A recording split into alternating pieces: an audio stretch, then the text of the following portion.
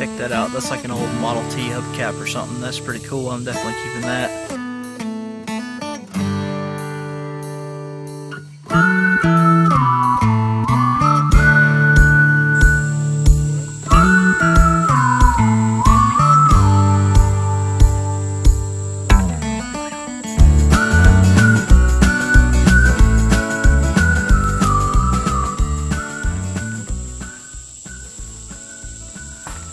Alright guys, we're going to be out and doing a little bit of digging today, so I guess I'll get right in it and go start on our hole.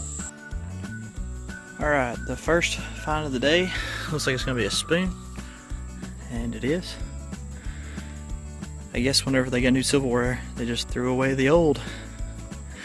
Who knows, but we find tons of it in here. We're going to keep on going. We're about down to where we're going to start finding some bottles.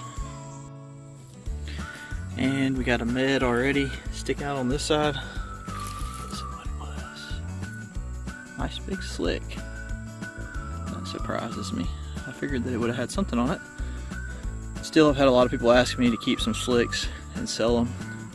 And so I'm going to pack a few up today and maybe sell them in groups of 10 for like $10 or something on eBay. Something like that. Just so people can have them. Either way, we'll keep going. Here's the top to the mason jar, and right behind that mason jar top was the mason jar lid. Obviously it's done rusted and rotted away, but that would have went together at one point. I'm not sure why they threw mason jars away. Something that a lot of people don't think about is how superstitious everyone was back then. So if the mason jar had a number 13 on the bottom of it, unlucky 13, they would trash it. So they're harder to find, but if you do find one with a 13 on it, it's a little bit rare because they would break them and throw them away back in the old days because of being superstitious. Anyways, we'll keep going. Here's the big headlight. Don't know what that would have been on. It's a good size though, whatever it was. Got that out of the way. That's going to give us a little bit more room to keep on moving backwards. Look for us some good medicines bottles today. So we'll keep on going. Here's a nice melted one for you. McCormick's Company, Baltimore. McCormick's made spices. They also made poisons. What a combination, huh? And look, this one has indented sides on it, kind of like those aqua bottles that I found last week. So it kind of makes me wonder if McCormick's was the maker of the aqua color ones that I was looking at. It's pretty neat though. We'll keep on going. Alright, I just flipped this nice little stopper out right here. See, it says 57. Heinz 57 ketchup stopper. It's really nice though. I don't know that I've ever found one with a 57 on it. So, I'll take that. But, as you can see, got two bottles sticking out right back here. Let me set this stopper down. Right. Here is a med neck. Right there is a flask.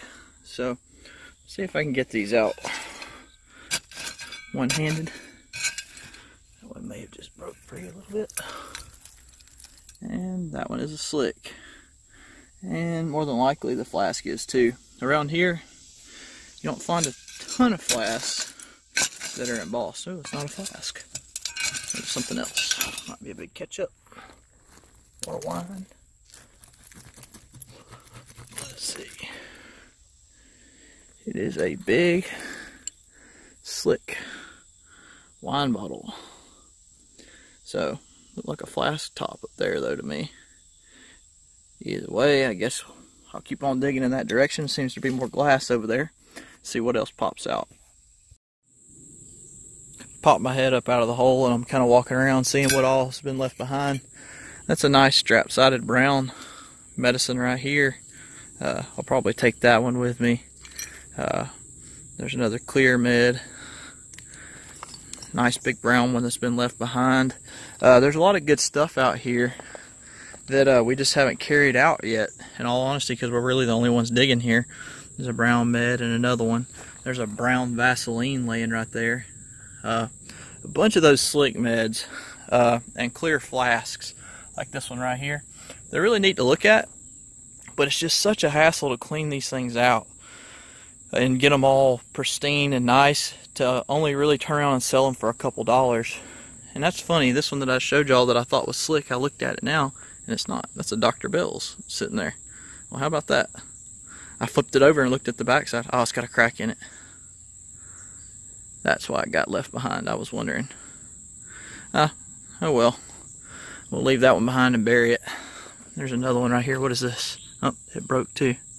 So there's some stuff laying up here that has cracks in it, and you just have to kind of pick through it, but some of it's still pretty good.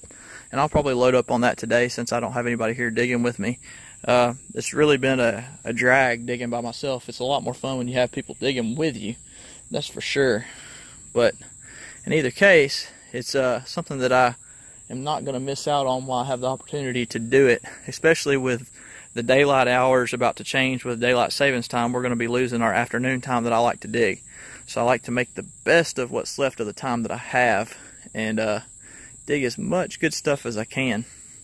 I'm going to move around, see what else I can find, and I'll get back with y'all here in a minute. Alright, I've got a med bottom sticking out right here. Let's see what it is. Oh, another slick. Today has been a slick day. That is not what I like. Either way, there's got to be something else left in here. Not leave until I find something embossed. There we go. Here's another med. This one's got to be embossed. Come on, come on.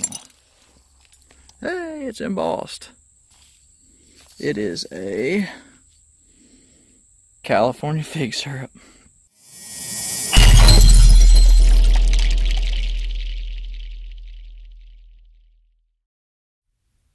The California Fig Company opened at Reno, Nevada in 1878, selling its only product, syrup of figs. The firm had a rocky beginning, reorganizing twice before it achieved success with the final 1897 corporation. The Sterling Remedy Company purchased the California Fig Company in 1912, and it remains in business to the present. California Fig packaged its products in a total of 6 different embossed bottles, as well as at least one variation used in England. In addition, the different incarnations of the firm used generic bottles with paper labels both before and after the adoption of the embossed containers, an apparently common phenomenon in remedies successful enough to remain popular from the 1870s to the 20th century. Like all long-lived medicinal containers, the bottles used for California fig syrup evolved through several stages of embossing as well as through different manufacturers. A combination of dating techniques allows us to reliably date each stage of use. The bottles that we find in our videos were made by Illinois Glass and were used from 1915 to 1929, which explains why we find them closer to the top of our ash layer, which is the newer section. I'll take it at this point. Alright, so if there's embossed stuff right there, that's a good sign. I know which line to follow around. Let's see what else I can pull out of there. Got another med bottom sticking out right here. And another slick. And cracked. Man. Alright. See what else is in here.